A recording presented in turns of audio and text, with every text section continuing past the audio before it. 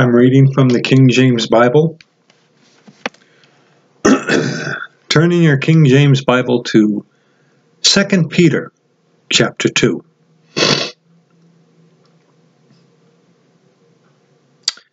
Second Peter chapter 2. We're going to be reading verses 1 on to verse 3 in 2 Peter chapter 2.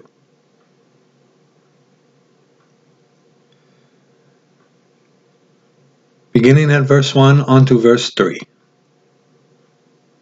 But there were false prophets also among the people, even as there shall be false teachers among you, who privily shall bring in damnable heresies, even denying the Lord that bought them, and bring upon themselves swift destruction. And many shall follow their pernicious ways, by reason of whom the way of truth shall be evil spoken of. And through covetousness shall they with feigned words make merchandise of you, whose judgment now of a long time lingereth not, and their damnation slumbereth not. Tell me this isn't happening today. People who are bringing in damnable heresies and denying the Lord that bought them. And they're going to follow their pernicious ways. By reason of whom the way of truth shall be evil spoken of. For an example, those easy believism types who say just believe and receive, and there isn't a changed life that happens after salvation. They can go on living like the world without any change or conviction in their heart about what they're doing. And the lost will see, yeah, look at that guy. He says he's a Christian. Look what he's doing. Look how he's talking. Look what he's looking at. Look what he's watching. And you're a Christian, huh? Verse 3 again, and through covetousness shall they with feigned words make merchandise of you. Making merchandise of you with feigned words. Speak unto us smooth things, prophesy deceits.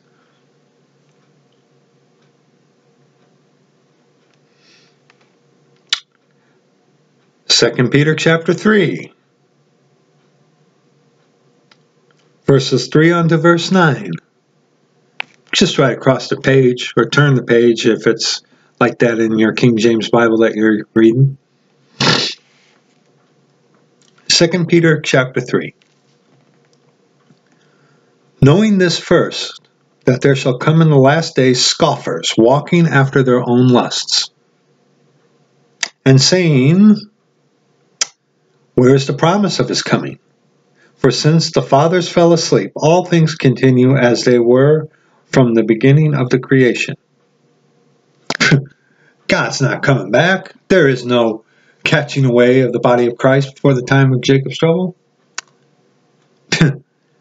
Yeah, we got time.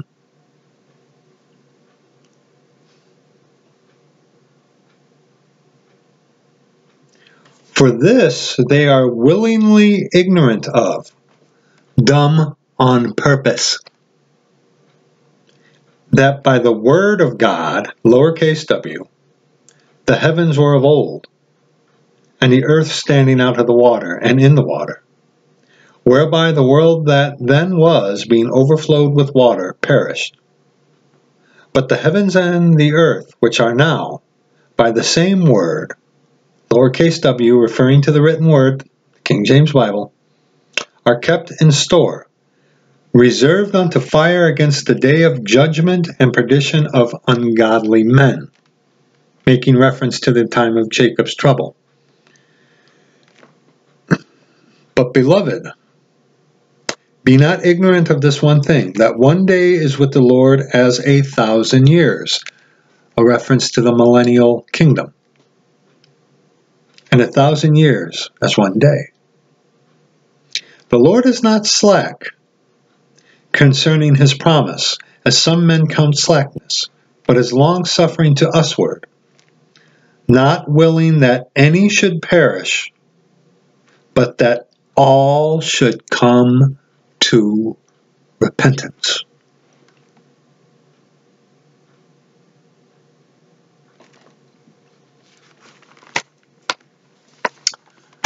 Go to 1 Corinthians chapter 15.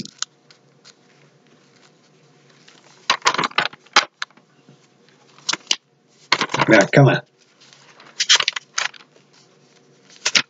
I've only had this Bible for 2 years, and it's already well worn in.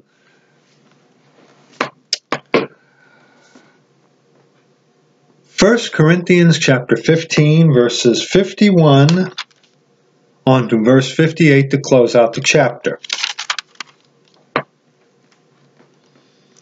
We are in the last times. Something is going to happen coming soon. And here's what it is. 1 Corinthians 15, verses 51 on to verse 58 to close out the chapter. Behold, I shew you a mystery. We shall not all sleep, but we shall all be changed. In a moment, in the twinkling of an eye, at the last trump, for the trumpet shall sound, and the dead shall be raised incorruptible, and we shall be changed.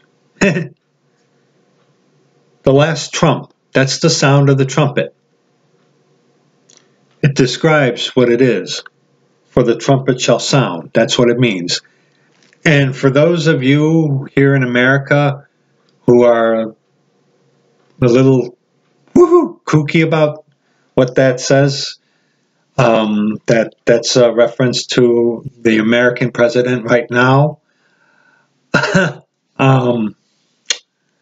You need to do a little bit more study, my friend. Okay?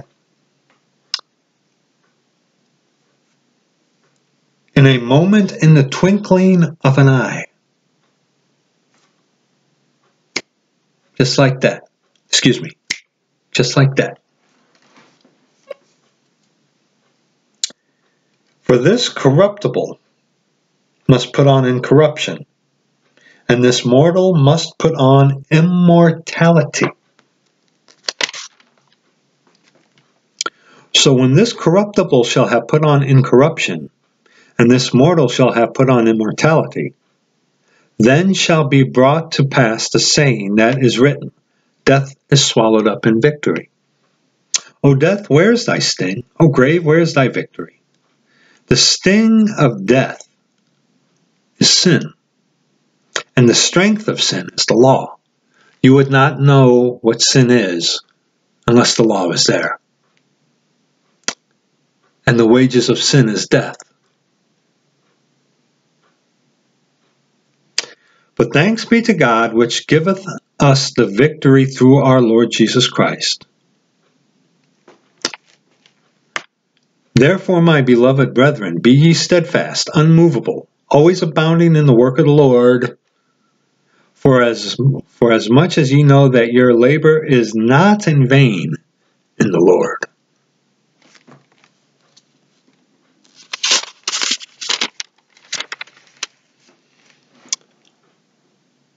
Go back to verse 51. Behold, I shew you a mystery. The catching away of the body of Christ was a mystery that was revealed unto Paul.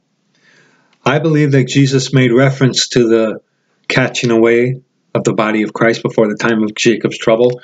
You know it as the pre-tribulation rapture, okay? In John chapter 10, okay? He makes a reference to it the very first time, okay?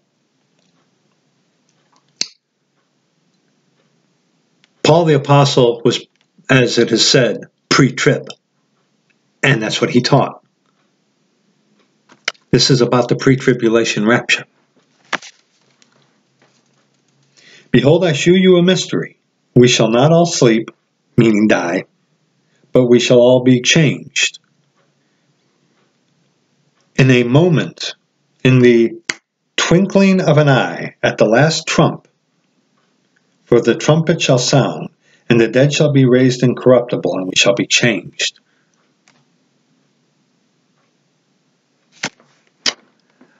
Something is coming where suddenly, in the moment, in the twinkling of an eye, people are going to, boop, disappear. Just like that. As a believer, as a Bible-believing Christian, King James Bible-believing Christian, we're going to hear our names called, and we're going to be caught up. In a moment, in the twinkling of an eye, at the last trump, for the trumpet shall sound, and the dead shall be raised incorruptible.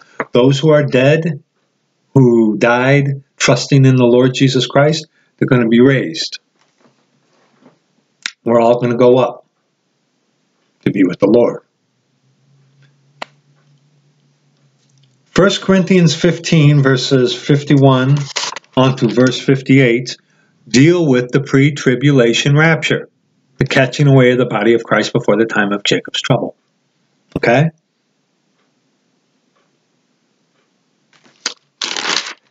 If you are truly saved, born again, what do you think a changed life is?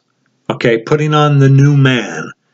I saw in a comment, not one of my own, but I just saw a comment once where someone said, being born again is for the Jews, not for us. That's a hyper-dispensationalist, by the way. If you hear anyone say that statement, that being born again is for the Jews and not for us in the church age, you're dealing with a hyper-dispensationalist. Because the hyper-dispensationalist, who is easy believism, has a problem with putting on the new man. Paul's changed life gospel after salvation. Okay? Your mind changes before salvation. Okay? That's the repentance before you are saved. You realize that you're a sinner going to hell, that you can't save yourself, and that you need to trust on the Lord Jesus Christ, and He will save you. Call on His name, have faith in His death, burial, and resurrection, and the blood that He shed on the cross, and you'll be saved. But you come to Him as a broken, contrite sinner. Okay?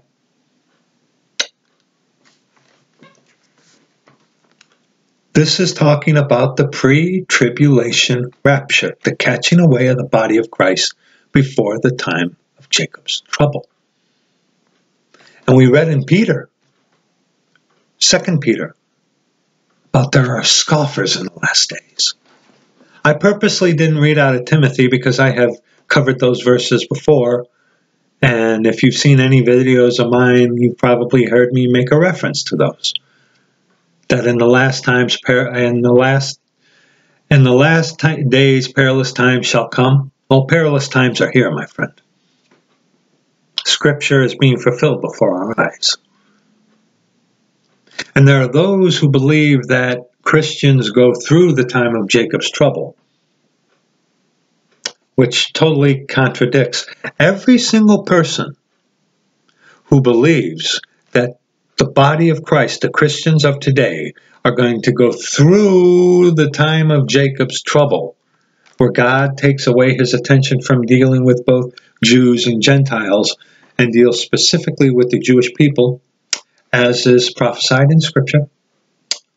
There are those who believe and actually teach that we, the body of Christ, are going to go through that. And during that time, you can lose your salvation if you take the mark of the beast. Okay?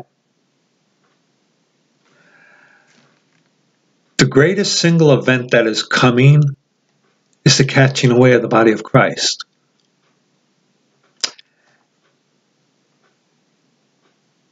And the lost, the false brethren that crept in unawares, and those who bring in damnable heresies are preparing false converts and the lost for this time period. When you have King James Bible believing Christians, the stubborn, cultic King James Bible believing Christians, warning the people about what's coming.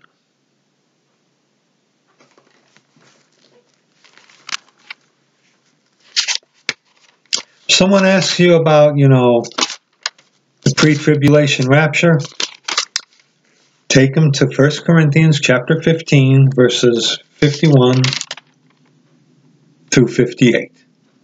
That's a good start. Okay? Now go to 1 Thessalonians chapter 4. 1 Thessalonians chapter 4, verses 13 on to verse 18. Okay? 1 Thessalonians chapter 4, verses 13 on to verse 18. Finish out the chapter. But I would not have you to be ignorant, brethren, concerning them which are asleep, dead, that ye sorrow not, even as others which have no hope. We're going to touch on that one real quick here. For if we believe that Jesus died and rose again, even so, them also which sleep in Jesus will God bring with him. For this we say unto you, by the word of the Lord, that we which are alive and remain unto the coming of the Lord shall not prevent them which are asleep. For the Lord himself shall descend from heaven with a shout, with the voice of the archangel, and with the sound of the trumpet of God, and the dead in Christ shall rise first. Then we which are alive and remain shall be caught up together with them in the clouds, to meet the Lord in the air. And so shall we ever be with the Lord.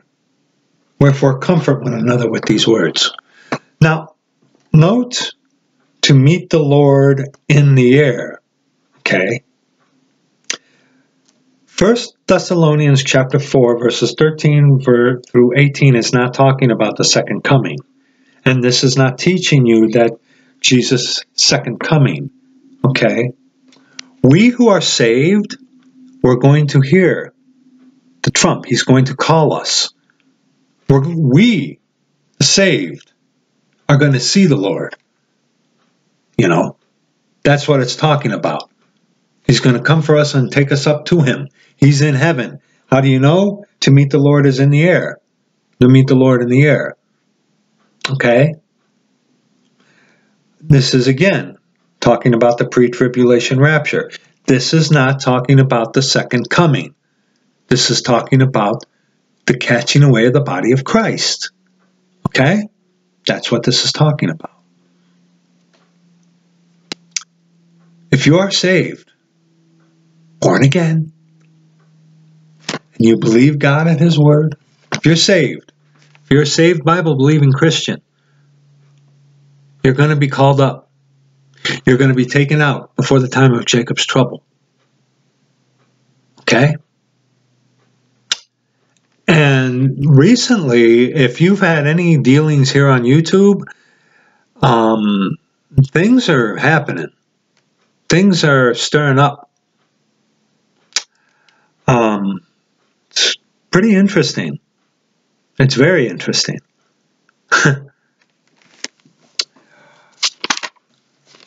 I took my place out here, but go back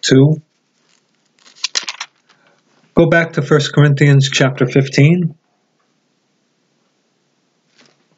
verse 58. 1 Corinthians chapter 15, verse 58. Therefore, my beloved brethren, be ye steadfast, unmovable, always abounding in the work of the Lord, for as much as ye know that your labor is not in vain in the Lord.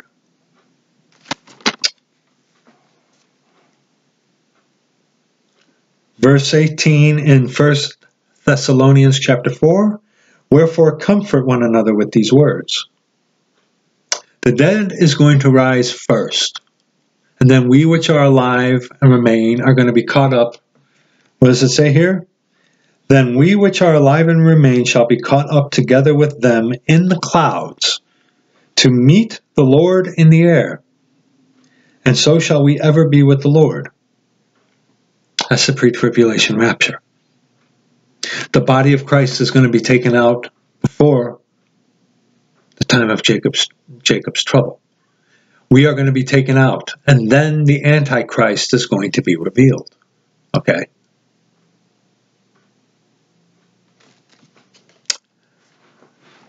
The hope of us, the Christian, the Bible-believing Christian today in the church age, is the fact that we are going to be caught up.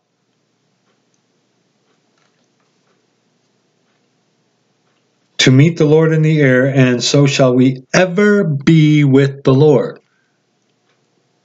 See, hold on, let me read it to you.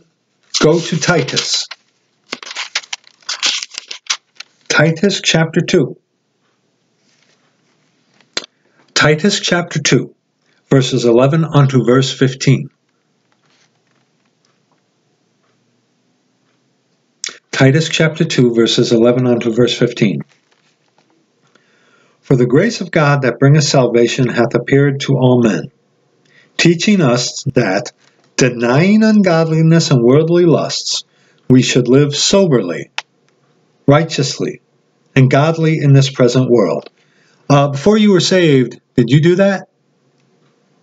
There were some that did live, soberly and righteously, but without God, those are just works, and they don't mean anything. Okay?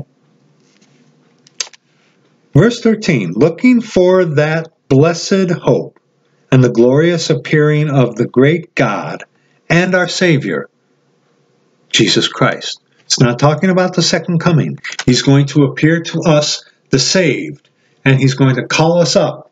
We're going to be taken up. Okay? The lost world is not going to see him. How is that possible? We'll find out, won't we? Ask him. I don't know. But I know what the text says.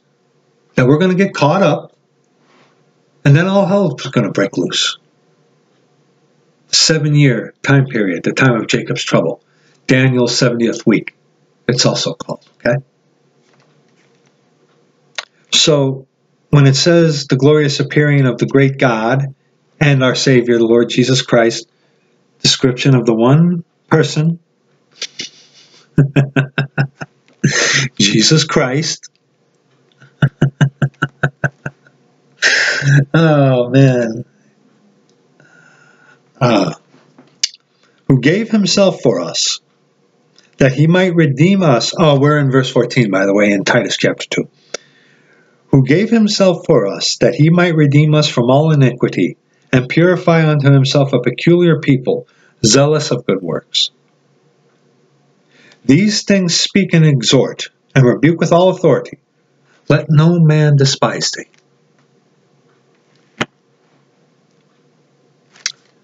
Our hope for today, saved Bible-believing Christians, is the pre-tribulation rapture, being called out of here before the time of Jacob's trouble. If you are saved and born again, your hope, the blessed hope, is that we are going to be caught up and we're going to be with the Lord Jesus Christ. Okay? Our works are going to be tried. We ourselves are going to be saved. Our rewards, that kind of stuff. How long are we going to have a millennial inheritance and whatnot? Whatever. But we are going to be with the Lord. Okay? There are two judgments. There's the judgment seat of Christ for us, the saved, and then there's the great white throne of judgment for you, the lost people who might watch this. Okay? And those who are dead and in hell, like my mother, are going to come up at the great white throne of judgment and then be cast off forever into eternal torment. Okay? But our hope, Christian, is the rapture, is the catching away of the body of Christ. That we get to flee from the most horrific, hellish time period that will ever be on the face of the earth. And everything is in place right now. The technology is there for the mark of the beast. False doctrines and heresies are rampant. You're called part of a cult if you take God at His word, His perfect, preserved word, the King James Bible. If you believe this and stick for this only and call the other ones Roman Catholic counterfeits. Okay? Look at what that Pope guy has said of late.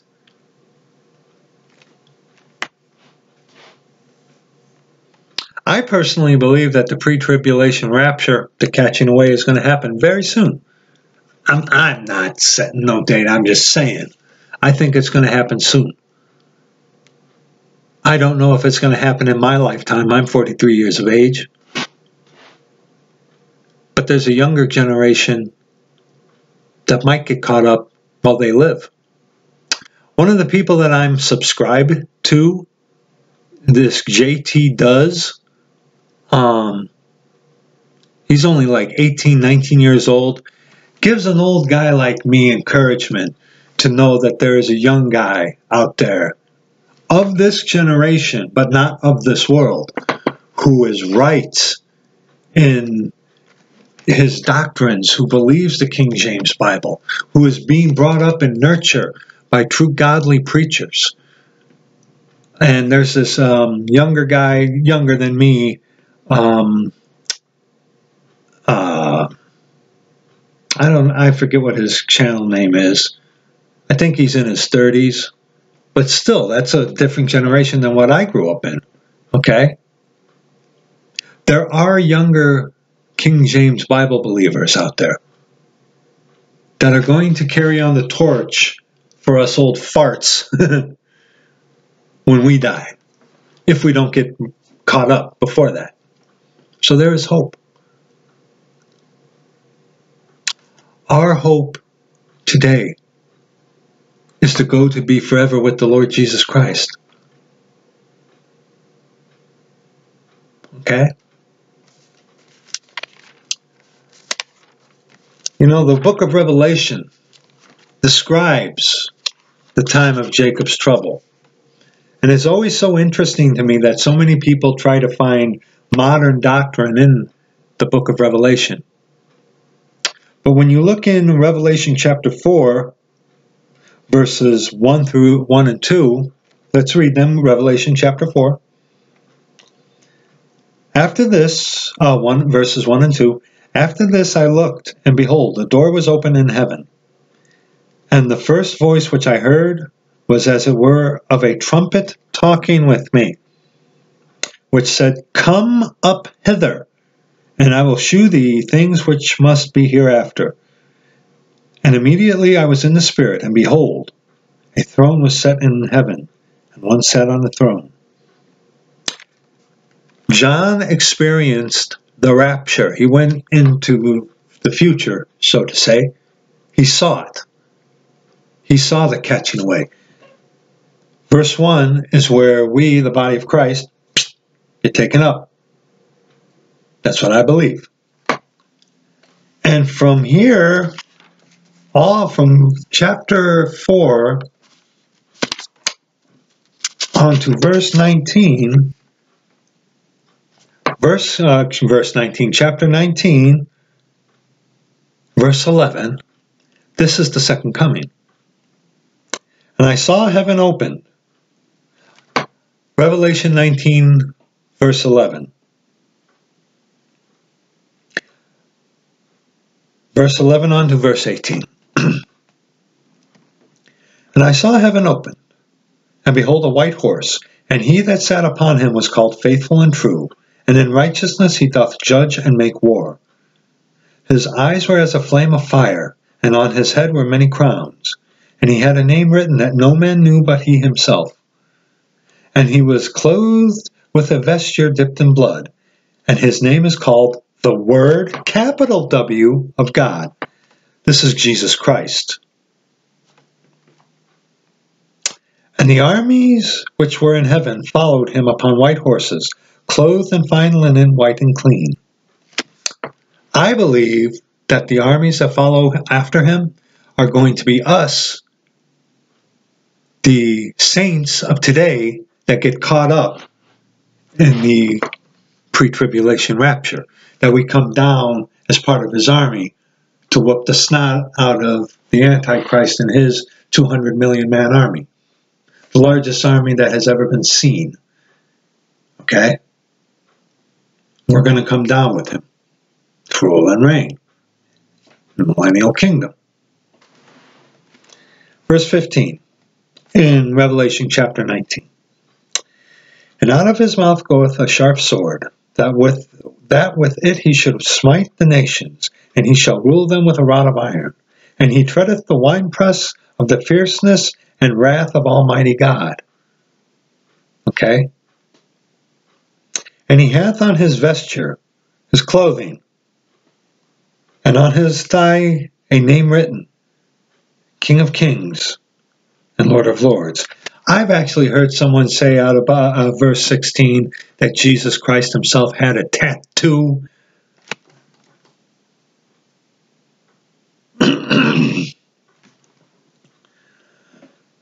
And I saw an angel standing in the sun, and he cried with a loud voice, saying to all the fowls that fly in the midst of heaven, Come and gather yourselves together unto the supper of the great God, that ye may eat the flesh of kings, and the flesh of captains, and the flesh of mighty men, and the flesh of horses, and of them that sit on them, and the flesh of all men, both free and bond, both small and great.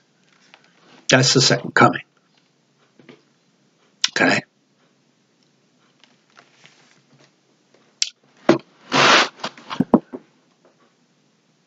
You look on YouTube today, there's a whole bunch of stuff going on as far as the Christian congregation or community. I don't like that word, but there's a whole bunch of stuff going on.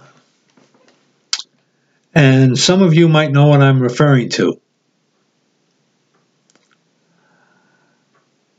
And I'm going to tell you right now that I do not believe in three gods. I believe in one God. The fullness of the Godhead bodily. Amen. The Godhead. That's what I believe. But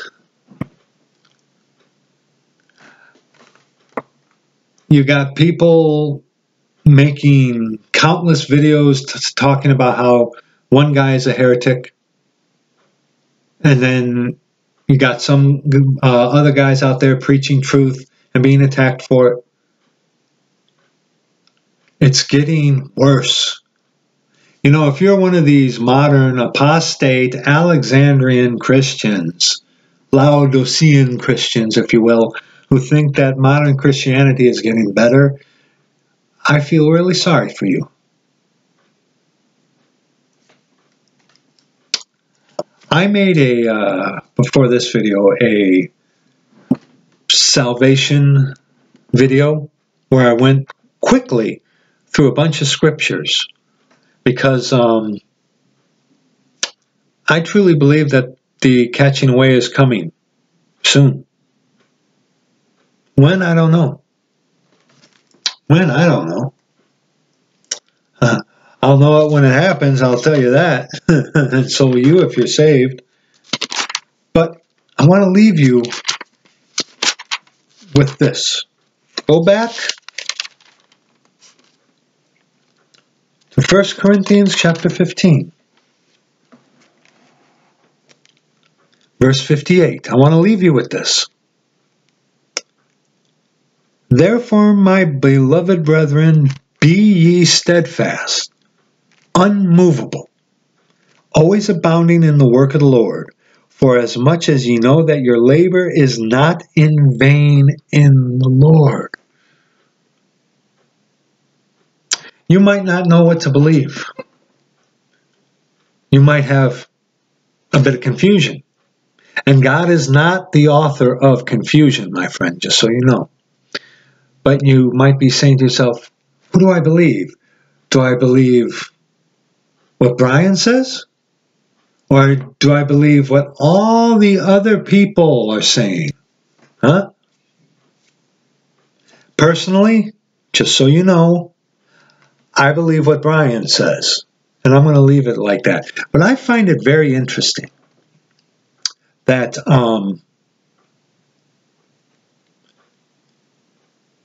some of these people here on YouTube have this mentality, the enemy of my enemy is my friend. There's a certain individual who I'm not going to name because I want nothing to do with that guy. I want to stay as far away from him. You know, let Jeremy and Brian and other people deal with that guy. Go ahead. And I'm out of that one. But there's a guy who recently defended someone who he called a heretic. You might know what I'm referring to, and if you know, good for you. But it's interesting that all the people that have pointed at other people about being heretics, yet they're all grouping together on this Trinity thing. And then you have a select few over here standing for the Godhead thing. And I believe in the biblical Godhead. I have said the word Trinity before, yes, of course. And that's my fault, you know, but friends, you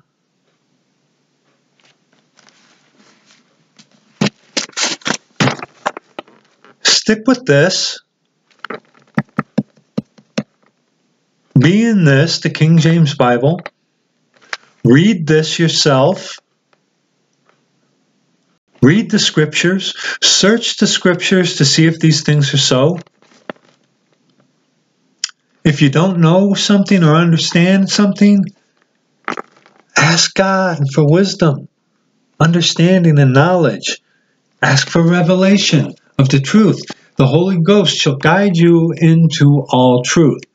The Spirit of truth, which will guide you into all truth. We see that, you know, that Jesus opened their understanding that they may understand the scriptures, you know. Study to shew thyself approved unto God, a workman who needeth not to be ashamed, rightly dividing the word of truth.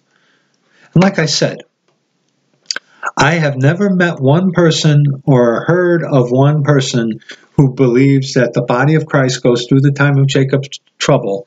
I have not met one who rightly divides the word of truth. I haven't met one.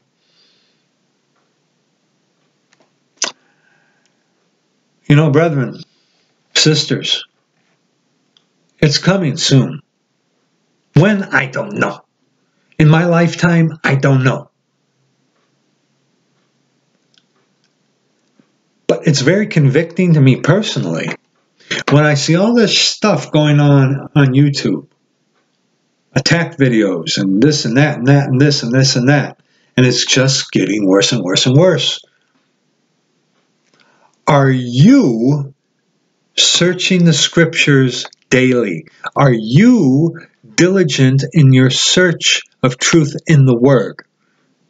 Are you doing as we're supposed to, being a witness unto the lost outside your front door when you walk out your door?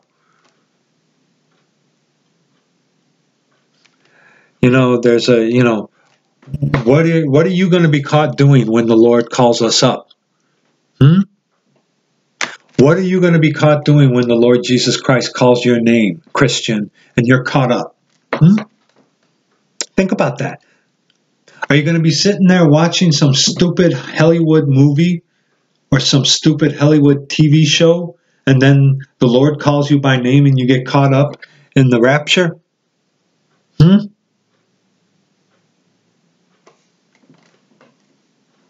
Are you going to be backsliding in sin or something like that? Think about that. Think about that, my friend.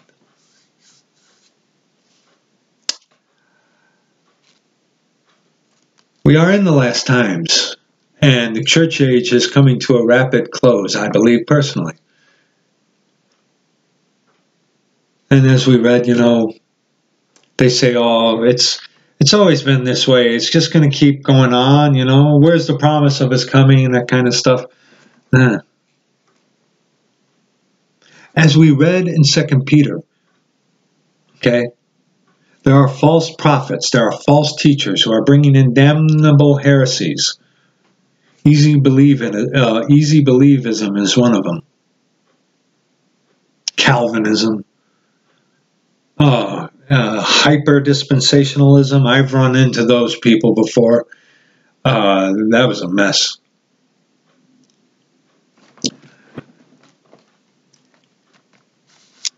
Therefore, my beloved brethren, be ye steadfast, unmovable, always abounding in the work of the Lord, for as much as ye know that your labor is not in vain in the Lord.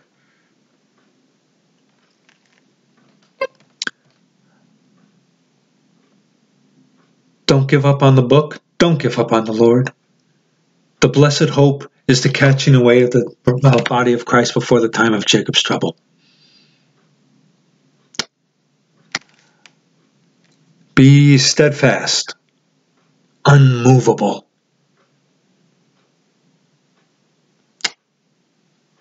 We are to expose the false prophets yet, but you know what?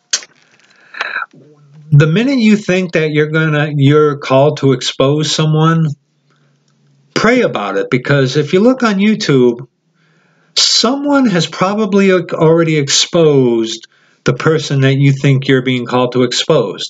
And I'm not saying anything like, hey, maybe the Lord is calling you personally to expose someone.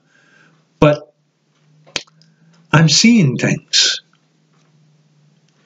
And I'm also seeing people acting like clones, which is actually kind of bothersome to me. Really. So,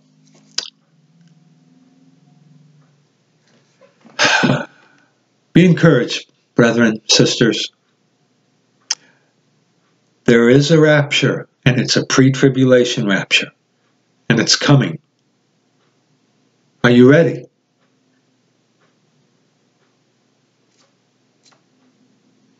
That's it. Take from this what you will. I love you. You have a good night.